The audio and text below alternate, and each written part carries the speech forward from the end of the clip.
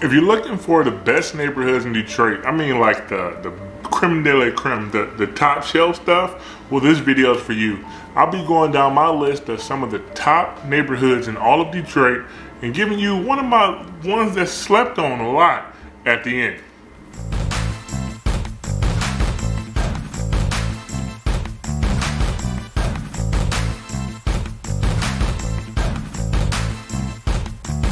Welcome back to the channel, and for those of you who are new, my name is Ed Butler.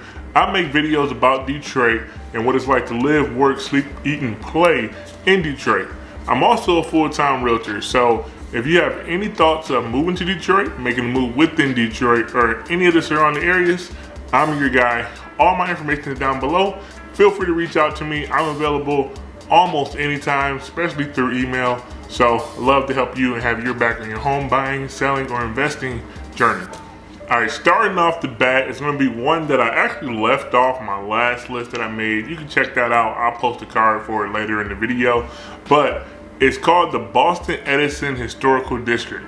It's one of my favorite neighborhoods in all of Detroit, and when I have clients that are moving from out of state or from out of the Detroit area, this is one area we definitely look at when we're trying to think about a move for them. It's actually one of the largest historic districts in the entire nation, consisting of over 900 homes, and that's going to range from 4 different blocks. That's going to be Boston Boulevard, Chicago Boulevard, Longfellow Boulevard, and then Edison Avenue. And the stretch is going to be from Woodward all the way down to Linwood in these 4 streets. Most of these homes were built in the early 1900s, being between 1904 and 1925. Boston Edison has forever been the home of some of the most prominent Detroiters in all of history, from the likes of S.S. Kresge to Berry Gordy and to Henry Ford himself. Speaking of which, S.S. or Sebastian S. Kresge's mansion is actually for sale right now in this massive 14 bedroom, 6.5 bath, a little bit over 15,000 square foot, sitting on 4 acres, is listed for about $3 million right now. And that's in the heart of the city. Imagine a complex like that. Check it out. I'll put a link to the listing below. And if you want to call Boston Edison home, you're going to have to fork out a little bit of cash, with the average home price going to be around $300,000 to $330,000. Next on our list is going to be a historic district that's undergoing some major development, and that's going to be West Village. West Village is sandwiched between the Island View neighborhood and the Indian Village neighborhood, and it gets its name from being west of Indian Village, hence West Village. And the boundaries are going to be from Jefferson Avenue all the way down to Kresge. West Village consists of about 275 single-family and duplex homes, as well as 30-plus apartment buildings, with a bunch of mixed-use buildings as well, some of which are just finished being developed right now in the heart of West Village, right there off of Kresge. West Village is a great area if you want to be really close to downtown, but not necessarily in the downtown area, or if you want to have quick access to Belle Isle, which is going to be right across the street from it once you cross Jefferson. And to call West Village home, the average price is going to be right around $340,000.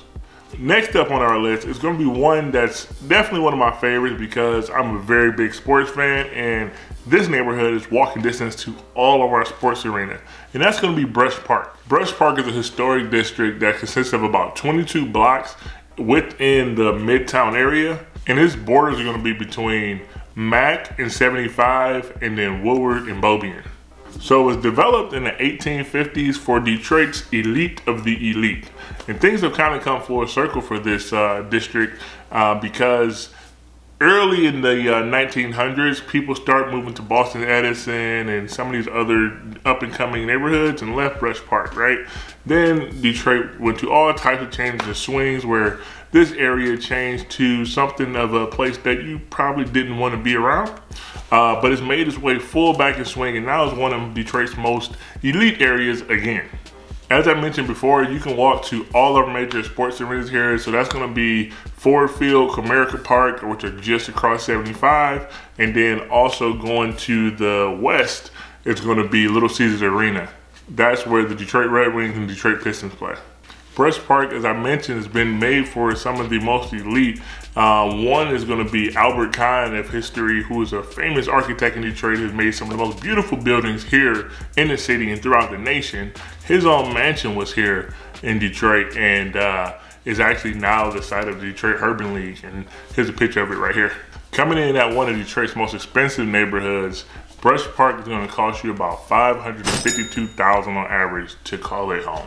If you're getting any type of value or anything out of this video, make sure you hit the like button down below. It definitely helps out with the YouTube algorithm and lets YouTube know that, hey, yo, Ed, we want you to keep making these videos.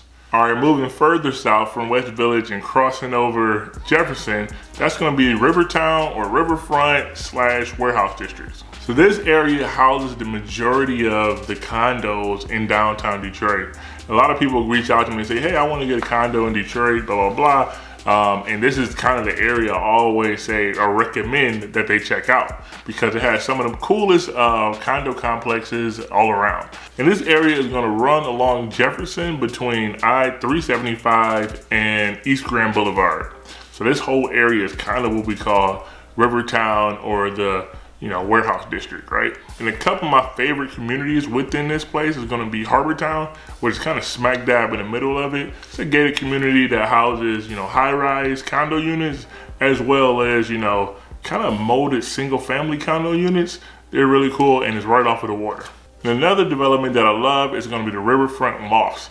Like, taking a look in some of these places, these Riverfront Lofts are, breathtaking to look at if lofts are your thing.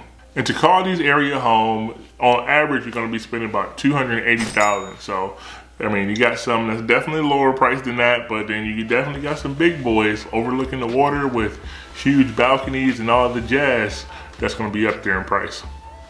All right, and lastly, an area that not many people talk about that's kind of quietly kept in Detroit, but an amazing place to live if you're looking for something that's more suburban-like within the city. And that's going to be the Morgan Waterfront Estates. Originally, it began its development back in 2007, kind of a bad timing. But it was Mr. Morgan's idea to be able to create a suburban-like atmosphere for some of Detroit's top officials and people that wanted to live or work in downtown. But for those who wanted to work downtown but live close to downtown but still have a suburban-like setting. It took about 12 years to complete, but it's definitely finally finished. You can find this community off Jefferson as well. So right about Jefferson and St. Jean, you take it further south towards the water, you'll come to about Freud Street. And then you're gonna find the street called Sandbar Lane.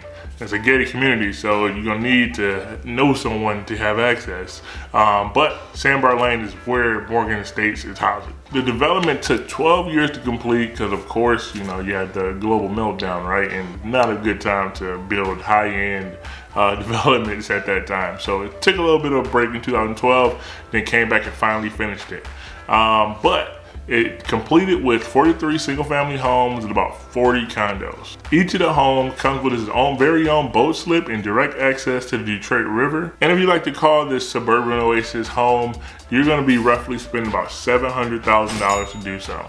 These are some very large homes, some of them called McMansions, but it's definitely a place that's beautiful in Detroit that is not talked about enough. These are some of my favorite places in Detroit. There's a lot more to go, and I'll be making future videos talking about some other ones. So if you want to hear more content like that, make sure you go ahead and hit the subscribe button. And if you liked anything in this video, make sure you hit the like button. Also, don't forget, I'm a full-time realtor. So if you have any thoughts about moving to Detroit, moving within Detroit, or investing in Detroit, I'm your guy. I love to have your back on your home buying, selling, or investing journey.